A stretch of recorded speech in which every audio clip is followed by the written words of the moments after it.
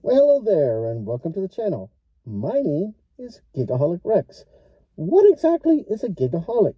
Well, it's somebody who uses the gig apps and is addicted to them and always takes orders. In this episode, we're going to dive into...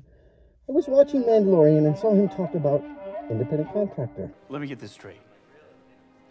You want to work for the New Republic? On a case-by-case basis. An independent contractor. And it put me into scratching my head and thinking, are we independent contractors? Are we like the Mandalorian? We can pick and choose whatever offers we like, and we can decline, and we can do this, and we can do that. And so in today's episode, I'm going to push to make $100 in 3 hours, picking and choosing the best offers that I can get. Will I make it? Follow along, let's see what we can do, and let's enter the Gigaverse. Are we like Mandalorian? I can take it any order that I want or decline any order I want. Just like an order like this. Or No. an order like this. Yes. Yes. Yes. Yes. Yes. Yes. Yes. Really good one. I'm going to take that one. Feels like the slot machine, right? When you pull the bells and it just gets one. It's literally 10 items. And the biggest thing is this suitcase right here. It's a double going 8 miles, I think it is. And the first customer is just this one right here. Just this luggage. It's a $189 luggage set. So they must be tipping very good. And the other 8 items are like some fruit and veg, some simple stuff. Let's go get those. I don't know what's going on today. This is... You see this little area? I'm only looking for this one. I couldn't find it, and here it is. Just sitting on top. I don't know where the other ones are. They're usually over there, but they're not there today. There's a whole section of the other ones. It was not too far from where I found the other one. But hey, to just find this needle in a haystack, let's go get some more things.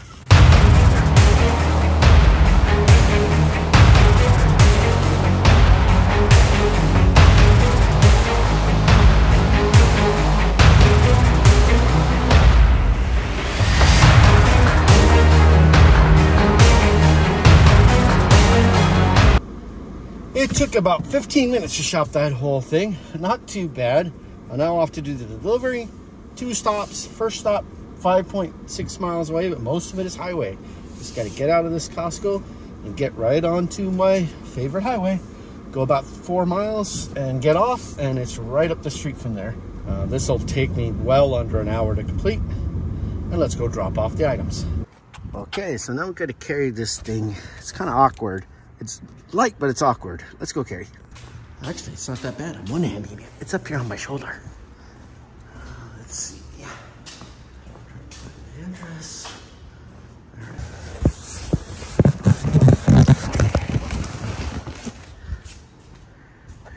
First delivery completed. Really cool, nice guy. I know this job kind of jades us sometimes as far as all the videos out there about drivers delivering and the customer reporting they never received the item. You will never find a more wretched hive of scum and villainy. We must be cautious. So with that happening, right, I always, especially when I have an expensive item, this luggage set was about 200 bucks. And so I was concerned. The one thing that didn't make me concerned was that it's a customer who ordered 21 times before. That's the one good part about Instacart. At least I can see how many times this person has ordered before. So usually my ears prick up when it's a first-time customer, right? Somebody signs up, orders an iPad or a watch, and then boom, reports it, not delivered. But here I'm going to show you on the screen. I've seen this one time before on Instacart. Seems like at least they're doing a much better job of requiring things when it is a more expensive item. I had this happen when somebody had me get them an Apple Watch. The customer actually has to sign on their phone before I can mark the delivery complete. So rang the doorbell. This customer was awesome. He was right there at the door. I know he tipped heavy, and so I really appreciate it. He signed for the order. I marked it delivered, and we're off to do the second delivery. Second delivery is to a repeat customer who I've delivered to many times, and so I'm sure they're also tipping heavy. Total cost of all of this orders together was about 370 bucks, right? So Instacart's probably only paying $7 on it. So the rest of the 50, so it's close to $50 in tip, coming from the customers. These are the kind of customers you like. Great interaction at the door. Thank me profusely. Karma, karma, karma, karma, karma, camellia. Is that how that song goes? I always laugh when I hear that song. Well, the reason I am singing it is because I just got a haircut and I tipped my stylist $15 on a $18 haircut. And she thanked me profusely. I really appreciated the fantastic haircut she gave me. And because I think I did that, I immediately get a $56 Instacart order. Haven't seen one of those in weeks. Oh, that was a gift from the Instacart guys. That was one of the greatest interactions. Fantastic customer. Came out and met me and started trying to carry stuff. I said, no, you don't have to do that. Really appreciate her. And guys, look at this. A $10 cash tip thrown into the order. And she'd already tipped $10 in the app. So $20 tip from her. And the first customer on that order. Here's the final payout. Put that up there. The first customer tipped $40, man. $40 on that. Just a luggage set. God. These are the kind of customers who are... I love them. I love them. They appreciate us. Just like I appreciate my service workers and tip. And I think that might be the good karma. I think that might have been the good karma. That's what kicked me off for the day, was giving that little bit of an extra tip to the hairstylist. It came back to me. It's, what's he called it? Is it called even Steven? Yes. Did I make even Steven? No, really, this was more. I had more money on this order than that simple little tip that I gave. So my haircut was paid for, and I still have 20 bucks. I'm trying out this little theory. Because the Instacart gods rewarded me with that, then they threw me this $11 order. I mean, it's only for 8 items, and it's only going 2 or 3 miles from the store. So it started out at 9. I saw they bumped it up a few times. I was already right in front of the store. Already gonna do some shopping for myself. So I might as well get $11 to do it. So the first item I went to get was this Bob Evans mashed potatoes, but they wanted the small little singles. They did not have those. They only had the big one. Now I did see something cool in Instacart. I went to mark that, you know, they were out of this item so I could message the customer, and it showed me, oh, there's a recommended item. So I took that and I picked that. There's so few items, I can't spin up the montage with the music. Why don't we go ahead and do it anyway? Let's get this one and let's spin it. Instacart is harassing me. It said it should take me 13 minutes to shop for these 8 items, and it's out to 15. But they don't know I'm trying to get my own stuff, man. Come on. I didn't realize it was Earth Day. So this is the nice bag, reasonable bag that HEB gives out on Earth Day. The lines were pretty busy. It's a Saturday morning, and there were a lot of people. So can you imagine a customer who tips $2 on a Saturday morning? Again, it's worth my time, so I took it. But I think it's also because Instacart defaults to a $2 tip.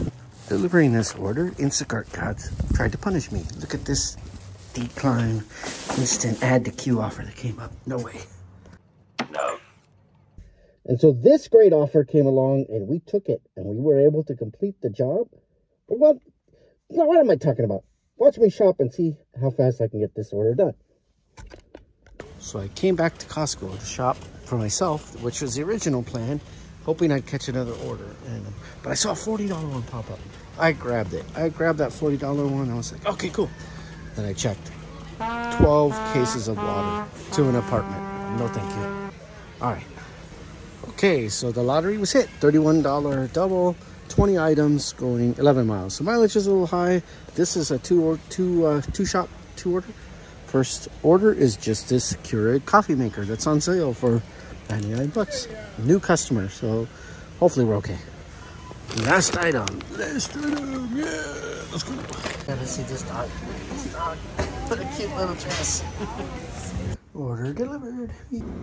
Okay, so this was another where the customer has to sign for it. Nice elderly woman who met me at like a ranch gate out in the middle of nowhere. But for whatever reason, she can't get to the link to sign it. So if anybody else runs into this, just be aware that if the customer is unable to sign it, the only other option it looks like you have is to scan their photo ID, which of course she's like out at this little ranch house. So I got to go back and get my ID. It looks like it's a pretty far road to drive around. She apologized profusely for having to do it, but not a problem. I'll wait. I'm betting she's probably tipping pretty good. She's ordered before. wonder how the link isn't working, but for whatever reason, she's showing me on her phone. So I don't believe she's trying to scam or anything like that. I just think she doesn't know. This is the first time she's ordered through, and she did it through the Costco app, right? Which then tells her it's going to be fulfilled by Instacart. And then she showed me, it texted her a link, said to click on this link to go and confirm your order. She clicked on the link, and then it just takes her back to like the Costco sign-in page where she signs in, and then it never takes her to a spot to do the Instacart sign. So very strange, but I'll wait. We'll see how it plays out. And so we made our goal, and we did it like the Mandalorian. So here's the screenshots, how long it took me to hit the orders. 3 or 4 banger Instacart orders that we were able to knock out very fast and get our pay. And now we can go relax. Now we can go relax. What do you say to that, Grogu? Oh, okay. I agree. And with that being said, that's going to be it for today's video. And remember, don't let the addiction overtake you. We'll see you in the next video. Meow!